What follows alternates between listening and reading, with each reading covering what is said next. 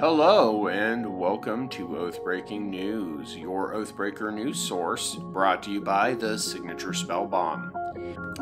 In this episode, we will be covering the Core 2021 and Jumpstart spoiler season so far, the June 8th suspension of Wynota join our forces in Historic, the additional banning of racially sensitive cards in the game, and at the end of the video, we will be talking again about the Love Your LGS promotion. Just a quick reminder, if you like what we do here, then you can help us out by sharing, and subscribing to the channel. In a June 2nd article entitled Where to Find M20 in Jumpstart Previews, link in the description, WOTC outlined the full spoiler season for both new product lines starting June 4th and continuing through June 20th. All the spoilers were kicked off by WOTC when they hosted a Twitch stream on June 4th. If you want to see where every card is going to be spoiled and by which creators, please check out that article. Now, let's cover a couple of the recently spoiled cards that are likely to affect the format. I will save the Planeswalker deck cards for another video as we are planning a longer format video on the Planeswalker decks. Thursday, June 4th, WOTC revealed the following cards. Double Vision, which costs 3 and 2 red. It's an enchantment that reads, whenever you cast your first instant or sorcery spell each turn, copy that spell and you may choose new targets for the copies. This card will be a boon to any Spellslinger deck, and I'm excited to see what people do with it. I'm certain I'll see it at least in a Ral Zarek deck or two. Margara the Diplomat, for 3 and a white, is a 2/4 legendary creature human cleric with lifelink whenever an opponent attacks with a creature. If 2 or more of those creatures are attacking you and or a planeswalker you control, you draw a card, and whenever an opponent casts their second spell each turn, you draw a card. These are great effects for white since we don't get a lot of draw. I'm sure Commander players will love this, and I'm sure it'll find a home in our format. I do opine that this is a Mythic, so I probably won't get to see as many of them as I really want across the table from me. Moving on June 5th, they spoiled the following cards. Bad Deal costs 4 and 2 black. It says you draw 2 cards, and each opponent discards 2 cards, and each player loses 2 life. That is a life swing of 6 points, which is pretty good. And that is a total swing and card advantage of 8 cards. You go up 2 and all your opponents go down 2 in a 4-player game. That's pretty good. I have seen a lot of people comment how they don't like what they feel is a high cost for this card. Shipwreck Dowser costs 3 and 2 blue. It's a 3/3 with prowess. When it enters the battlefield, you return an instant or sorcery card from your graveyard to your hand. It is interesting to see a creature with prowess able to actually fetch an instant or sorcery from your graveyard. It seems like it self-pumps that way. Plus, there are plenty of decks that will find a way to combo with this. I imagine we will see it in white-blue decks very soon. Land War Visionary for 2 and a green is a 2/2 elf druid. When it enters the battlefield, you draw a card, and it can be tapped for 1 green mana. It is essentially just Land War Elf and Elvish Visionary stapled together. I haven't decided if ramping on turn 3 with this little guy is good or bad. I think I'd rather just play a land fetch spell. We have Primal Might for X and a green. It reads, target creature you control gets +X/+X till end of turn, and then fights up to 1 target creature you don't control. Paying only 1 green mana for a fight mechanic is already pretty on brand for green, but also getting a pump spell for X is pretty good. I do imagine I will see this in at least one of my regular playgroups command zones, because it's removal in most decks, and it's playable at any cost, including only 1 green. Havoc Jester for 4 and a red is a 5/5 devil.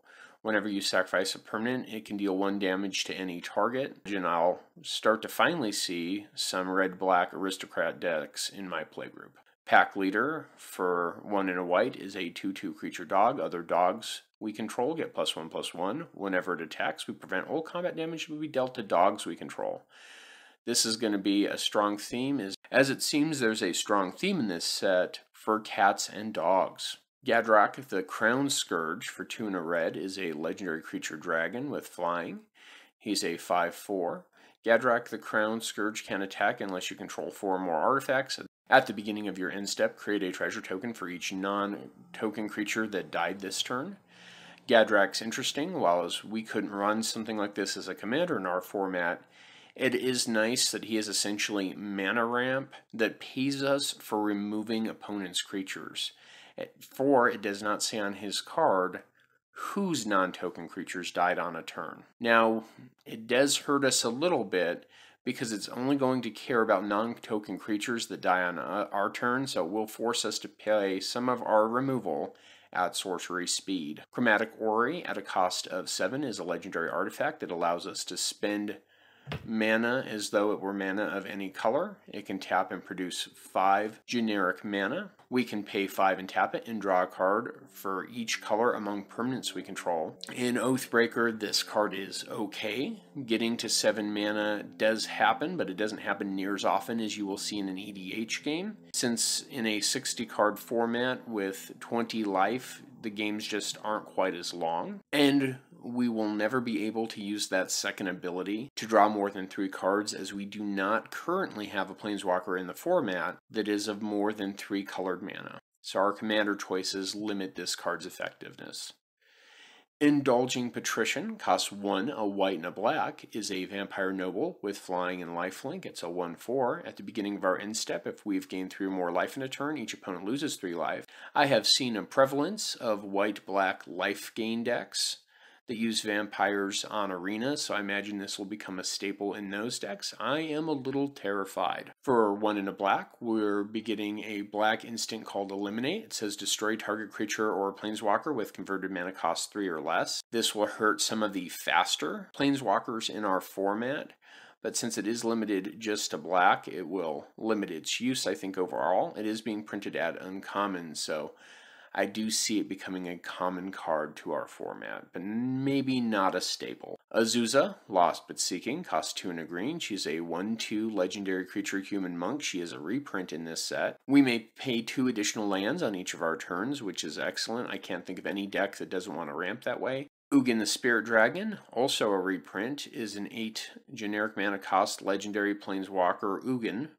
Comes into play 7 loyalty. We can +2 him to deal 3 damage to any target. We can -X him and exile each permanent with converted mana cost X or less, that is 1 or more colors. Or we can -10 him and we gain 7 life, draw 7 cards, and then put up to 7 permanent cards from our hands onto the battlefield. Ugin is an expensive planeswalker, so it takes very specific decks to run him as an Oathbreaker, but he can be great. Since his deck will be colorless, his -X ability can be a very oppressive board wipe that comes down and is effective the minute you play him. So if you're going to play an Ugin deck with him as a board wipe, keep in mind that that can be very oppressive. Grim Tutor costs 1 and 2 black. You can search your library for a card and put that card in your hand and then shuffle your library. You lose 3 life.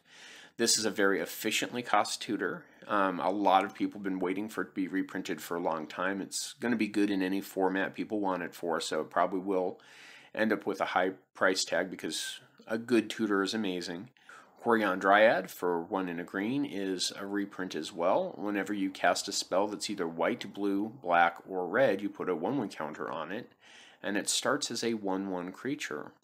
I do think Quirion Dryad will see play in certain 3-color green decks.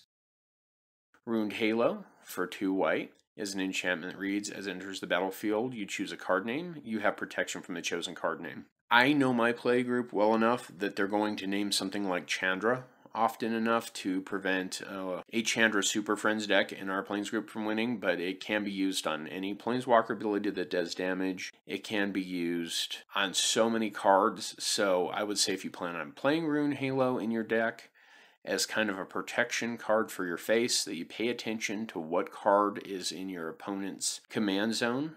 You need to know their Oathbreaker, and you need to know their signature spell because it could be important. We have a reprint of Termoid's Crypt, cost 0. We can tap and sacrifice it, and exile all cards from target player's graveyard. This is really good if you've got a lot of graveyard strategy decks in your meta. This card's pretty good in most formats, so I don't hurt at all to see it reprinted. Fierce Empath for 2 and a green is an elf. He's a 1/1. When he enters the battlefield, you may search your library for a creature card with converted mana cost 6 or greater, reveal it and put it into your hand, and then shuffle your library.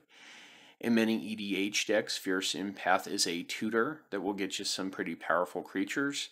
I do know there are some combos that kick off with getting a 6-cost creature I won't mention, and Fierce Empath is very good at stabilizing decks that want something like that. Containment Priest costs 1 and white, is a human cleric. It's a 2/2 with flash. If a non-token creature would enter the battlefield and it wasn't cast, you get to exile it instead. This card has a disproportionate effect on certain strategies.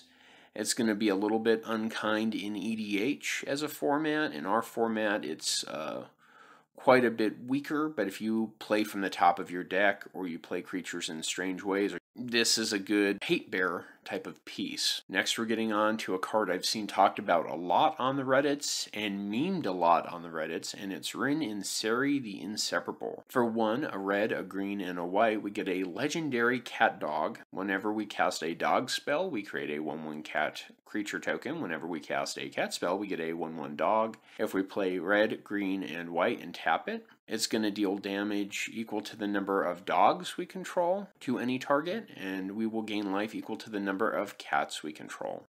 Teferi's Ageless Insight for 2 and 2 blue is a legendary enchantment. If you would draw a card, except your first one you draw in each of your draw steps, instead you draw 2 cards. So in decks that want it, specifically like a Jace, a Lab Maniac deck where you're trying to draw your deck out, this is amazing. In decks that don't need to draw their deck out to win, it is still amazing card advantage. I do feel like this card alone will lead to players running more enchantment hate in my meta. Next up, we have Teferi's Tutelage for 2 and a blue. When it enters the battlefield, we draw a card and discard a card. Whenever we draw a card, we make target opponent mill 2 cards. Teferi's Protege for 2 and a blue is a 2/3 human wizard. We can pay 1 and blue and tap it to draw a card and then discard a card. I find this card to be incredibly weak. I like its power and toughness, but there are so many creatures that will just rummage by tapping them. That will just loot by tapping them, so this doesn't feel like it's that great of a card to me. Teferi, Master of Time, for 2 and 2 blue, is a legendary planeswalker Teferi with 3 loyalty. We may activate abilities of Teferi, Master of Time on any player's turn. Anytime we can activate an instant, which kind of breaks the symmetry of the game. We can +1 him to draw a card, then discard a card. We can -3 him, and target creature we don't control phases out. And -10, take 2 extra turns after this one. I have a couple thoughts on Teferi. The fact is there's so many alternate versions of the art that you could put them together like a flip book that there's going to be at least 45 versions of this Teferi in the set, which is a little much. They brought back a classic ability, phasing, but I believe this is the only card in the entire set that refers to phasing, so it's a little weird to bring this back into standard without any other support for that mechanic. It might seem like getting him to -10 as your Oathbreaker is hard, but in a round of Oathbreaker, when you can trigger his ability on every single player's turn, that's going to come fast. I don't think he's going to be as oppressive in standard as previous Teferis, but I do have some issues with this card. As something that surprised me personally, we are getting a new Liliana. Liliana Waker the Dead costs 2 and 2 black. She's a legendary planeswalker, Liliana. She enters play with 4 loyalty. Her +1 is each player discards a card. Each opponent who can't loses 3 life, which is just a great ability. Almost every Liliana has always loved discard. Her -3 ability is target creature gets -X/-X until end of turn, where X is the number of cards in your graveyard.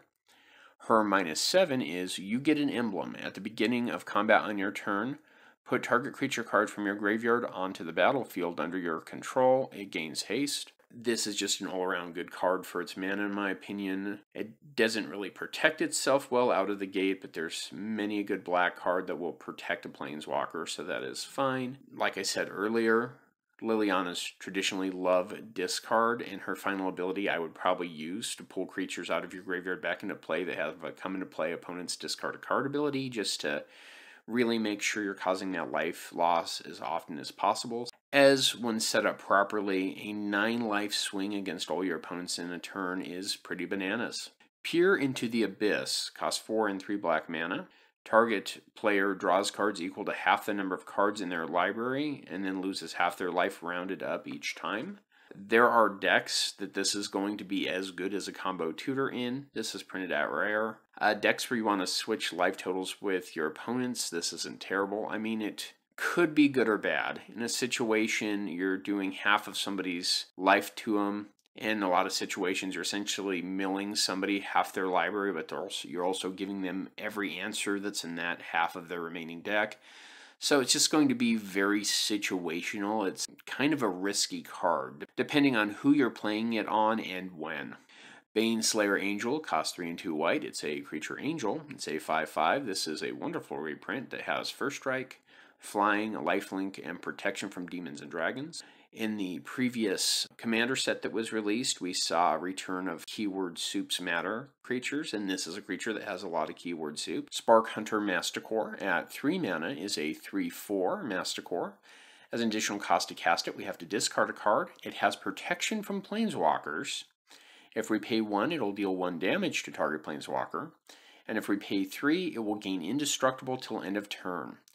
A 3/4 piece that can gain Indestructible at instant speed that has protection from Planeswalkers and can specifically target Planeswalkers is going to hurt most Super Friends deck strategies and is going to be pretty powerful in the Oathbreaker format. I consider it close to being a must-run or a staple. I've seen a lot of people on Reddit argue the opposite because of that discard a card. But with the prevalence of cards that will allow you to return something from your graveyard to your hand or from your graveyard to play, this really isn't a problem. If you're already planning to discard for any reason, that's not really that much of a cost. In a one-on-one game, discarding a card is a huge loss of advantage. In a 4-player game, not everyone's looking at you all the time, so you can afford to lose 1 card most of the time. Now, M21 will be a set with draft boosters, collector's boosters, theme boosters, and planeswalker decks, and is stated to be released on July 3rd, barring anything that could hold back shipping. We know this has been problematic with COVID-19. Based on last year's core set announcement by WOTC, that core sets are going to be tied to specific planeswalkers moving forwards. We know that we can currently look forward to 9 new Oathbreakers in the set that have been revealed so far, but we also know there will be at least 45 variants of the same Teferi card for whatever that matters. At this time, Jumpstart is a welcome new product to introduce new players to the game. The Jumpstart product is 20 card booster packs of cards pre-sorted into deck themes. There are a stated amount of 45 different deck themes. These themes vary greatly and are cards with the same creature type, vague themes like Doctor, or based on particular planeswalkers. To use the Jumpstart product, you will buy 2 20-card packs of cards and shuffle them into a ready-to-play 40-card deck. This product appears to have a sorting method very similar to the one used in Keyforge to generate unique decks, and the shuffling of 2 piles of 20 cards together feels very similar to the game Smash Up, as we are creating a new deck by shuffling 2 together. This is interesting as Magic the Gathering, Keyforge, and Smash Up were all designed by the same game designer, Richard Garfield, so I wonder if that has anything to do with anything. Since very little is known about the Jumpstart product at this time, other than it will be closely related to the M21 core set, it is extremely difficult to know if this product is worth purchase or if it will have any effect on the Oathbreaker format. I myself will give the Jumpstart product a try, as the fast playstyle and the removal of the deck building component is novel, and it will make for an easy and quick game night. I do believe this will also help some players have an entry point into maybe some deck building and understanding. We will be covering more spoiler cards in future episodes. Now let's discuss the recent ban and restricted changes. On June 8th, Wizards of the Coast posted the following. Today we are making an update to the Magic the Gathering Arena digital format. We've discussed why we've made the following changes, as well as the timing of this announcement. Wynota Join Our Forces is suspended in MTG Arena effective June 8th, 2020 at 2 p.m. Since Ranked Historic returns in late May, we will be closely watching decks using Wynota Join Our Forces. The early data for this deck shows it to be both popular and strong, but since the deck was so new to the format, we wanted to allow some time to see how the rest of the field adapted. And though the field has recently shifted due to last week's banning announcements, the data shows that there's not a significantly reduced performance to this deck. In fact, with the data now available, we see popularity roughly doubling since its emergence and the win rate remaining problematically high. Decks using Wino to join our forces currently represent too large a portion of the historic metagame, and the quality of enablers and payoffs in the format mean that it is unlikely to change without further action. Because of this, Wino to join our forces is suspended in historic. In a previous video about Wynota, I did mention I felt like they were banning cards around it when they banned Agent of Treachery. I feel like it is a highly adaptive card. Taken out of Historic, it has been taken out of Brawl, and I think it's a matter of time before it disappears from Standard. In the article, Wizards went on to say, "We are making the suspension effective immediately, which is a change from our previous announcement practice of providing 1 week's notice. As we have worked and learned more about how to manage Historic as a digitally focused format, we feel that this notice period, on balance, more problematic than beneficial here. The digital nature of Historic play allows us to observe the full format much more closely and allows players to respond to the format changes more quickly as well. For Historic only, there will be times that we feel the case is compelling enough that we should act immediately, without providing a 1 week notice. As with other formats, changes like this will not occur in any major event using the Historic format. This includes both organized play events such as the Mythic Invitational as well as MTG Arena specific events geared towards high-level competitive play such as the Arena Open. The 1 week notice period will remain the standard, no pun intended, for all formats other than Historic, and we will continue to work closely with both our esports organization as well as our own events team to ensure the timing of these announcements." I feel like this part of the article is in effect responding to the allegations that they were giving inside information to their esports team. Without more information, I can't elaborate on that, as it would be irresponsible of me. However, there are articles in Reddit threads about that if you are interested in doing your own research. This short notice shows that they are not prepared for changes that maybe need to be made for the format. Players sometimes want more than immediate notice. I do understand the need, but I don't know that I fully support this reasoning.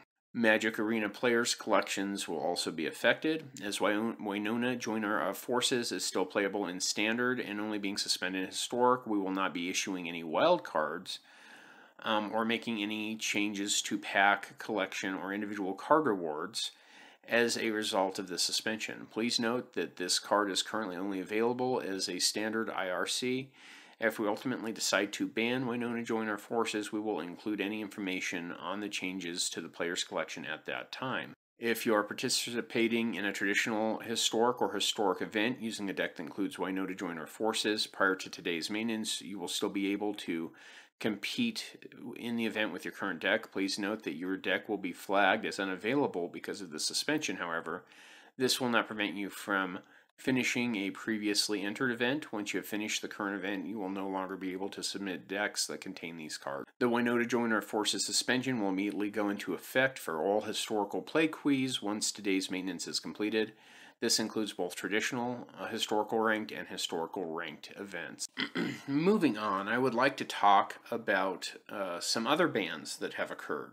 As a result of a public outcry on Twitter and Reddit recently concerning the racial implications of cards, released information about WOTC's hiring practices, and an epic mess step by Mark Rosewater concerning spoiling a card by playing a game of Hangman, which he quickly apologized for on Twitter during the ongoing racial turmoil in this country, WOTC has banned many problematic cards due to art, implication, or text on the cards in the following article, Depictions of Racism in Magic, published on June 10th, 2020. Link in the description. The article reads, "Today we will be changing the Multiverse ID and removing the Gather Card image for the card Invoke Prejudice, originally printed in 1994. The card is racist and made even worse by the Multiverse ID. It was unfortunately codified with years ago. There is no place for racism in our game or anywhere else. But to that point, it should never have been published or placed in the Gatherer.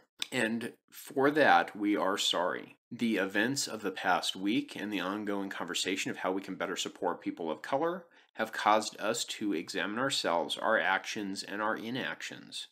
We appreciate everyone helping us to recognize when we fall short. We should have been better, we can be better, and we will be better.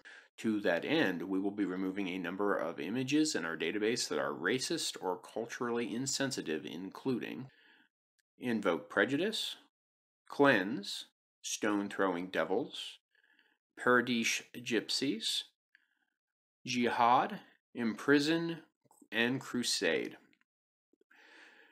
Replacing those card images will be the following statement. We have removed this card image from our database due to its racial depiction, text, or combination thereof. Racism in any form is unacceptable and has no place in our game nor anywhere else. Additionally, these cards will be banned in sanctioned tournament play. There is much more work to be done as we continue to make our games, community, and company more inclusive. Knowing that we work every day to be better and that we hear you, we look forward to sharing more of our plans with you as our game and organization evolves. Having read the article about these cards that are being removed due to racial or racist implications, whilst I don't understand all of the choices that were made, that doesn't excuse mine or WOTC's ignorance, and I am happy to see that they are taking a positive step forward in addressing this issue, even if many in the community see this as pandering. As far as the bans go, there has been no articles on the Oathbreaker site stating any changes in the format concerning these cards, but it is safe to assume that they will follow suit in the future. I advise that any player may want to take the initiative to have an honest discussion with their playgroup concerning these particular cards. As a final note, I have verified with many of my local stores that the Love Your LGS promo cards have now arrived in stores. The cards are Reliquary Tower and Mecha Godzilla Battle Fortress, which is an alternate art hangerback walker. It is up to your supported LGS to decide how they will distribute these promos, but the statement by WOTC was that a copy of Reliquary Tower is for any qualifying purchase, and that the alternate art hangerback walker is for the purchase of a box of cards. I would now like to take a moment here to talk about an LGS that I personally love. This is not a paid promotion, I just want to support my friends at Mythic Games. Mythic Games is a gaming store for all ages located in Littleton, Colorado. They have a pleasant, attentive, amazing staff, and they always help me with any request I have. They stock hundreds of games and are willing to ship them directly to you. I have submitted entire deck lists to them online. I have done this via Facebook Messenger many times, but I know they will also do this via Twitter. They have then filled my order, and when they haven't had cards I wanted or the product I'm looking for, they have always taken the time to suggest suitable replacements, which is very helpful when I'm rushing to put together a deck the night I plan on playing it with friends. I will put all of their information in the description. Please reach out to them if you're looking for a local game store you can trust. Now that we have provided you with information and our opinion, give us your thoughts in the comments below. What products this year are you looking most forward to being spoiled, and how do you feel about these recent bans? We really do want to know. Please do try to keep it civil in the comments below. If you enjoy the video and want to support the channel, then please remember to like, share, and subscribe, and turn on notifications so you can be one of the first to see our updated Oathbreaking news stories. We do have merchandise. If you want to show your support, please see the link in the description. Please be sure to check out our Mother of Old Planeswalkers merchandise based on the Jaya Ballard deck tech we produced. If you want to support the channel directly, please consider giving at patreon.com/signaturesspellbomb or paypal.me/signaturesspellbomb. Again, a huge thank you to my contributors and my viewers. I can't do this without you guys, and I wouldn't. Thanks again, and I hope I don't see you in the headlines.